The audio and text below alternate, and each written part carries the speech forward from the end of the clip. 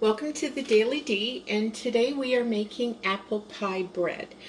The first thing, I'm just going to go over the ingredients with you, and then we'll get to the recipe. We have 1 can of apple pie filling. I don't usually, I always make my own apple pie, so I rarely buy this, but when I do, since I'm mashing it up, I just mashed it up quite a bit, it doesn't matter to me whether it's no name brand or name brand, so get whatever's cheapest. We have 4 eggs, and you just want to just break them up and slightly beat them, not too much. We also have 1 golden or yellow cake mix. We have a cup of flour, a tablespoon of cinnamon, 1½ teaspoons of baking powder, 1/4 teaspoon of salt, and we will have 1 apple chopped, but I'm not going to do that right now. I don't want it to turn brown, so we're going to do these first. And the first thing we're going to do is just put all of the dry ingredients in a bowl.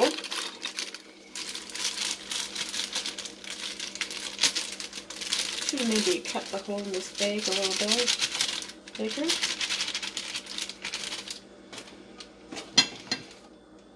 And the flour.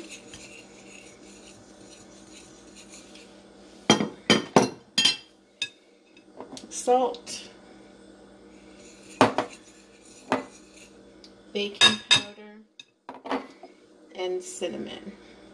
The good thing about when you put cinnamon in something like this is it really gives you an idea if you've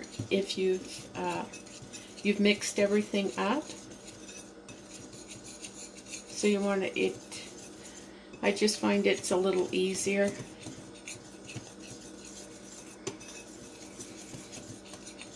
Okay.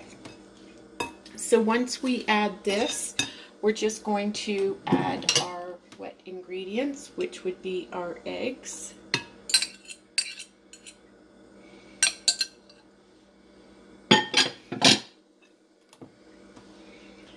And our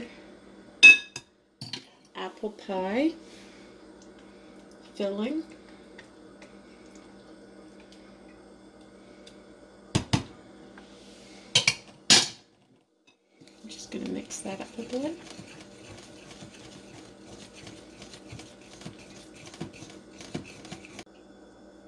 So I used a whisk until it was almost completely mixed, and then it was a little tough, so I just switched to my spatula.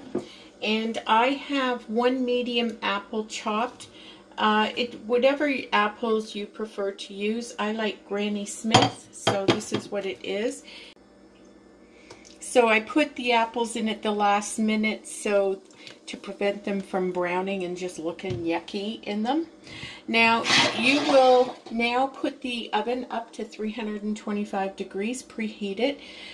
You'll use 2 loaf pans. I have 3 here because these are smaller than normal loaf pans. So instead of dividing this between 2 of them, I'm just going to divide it between 3.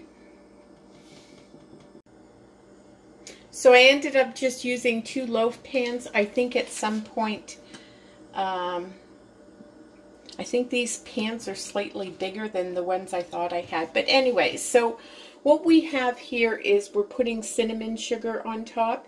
And cinnamon sugar is 2/3 a cup of white sugar with 2 teaspoons of cinnamon mixed. If you think that this looks like more, it is.